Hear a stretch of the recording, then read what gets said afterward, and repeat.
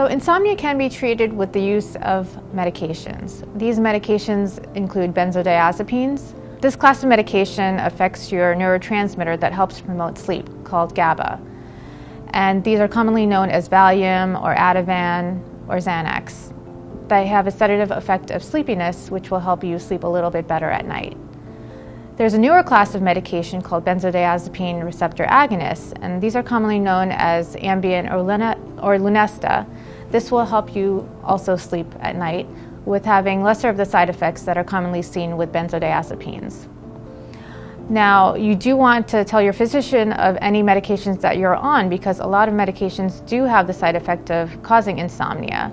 These are commonly known as beta blockers, corticosteroids, or thyroid medication. You might want to talk to your doctor about getting off of these medications or switching medications that don't have a side effect of insomnia. There are medications that can help combat the daytime effects of insomnia, and these are wake-promoting agents known as Nuvigil or Provigil. These work on dopamine to help you stay awake during the day. Now, you have to be careful with these medications because they can also trigger insomnia because they are longer lasting.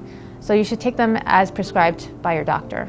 Now, if you are on medications that may be causing insomnia, it's important to let your doctor know about these because you do not want to be prescribed a medication to help you sleep at night, which may in fact cause worsening of other possible sleep disorders that you may have. So there are multiple medications and treatment options available to treating insomnia, but you should discuss these options with your doctor to see what's better suited for you.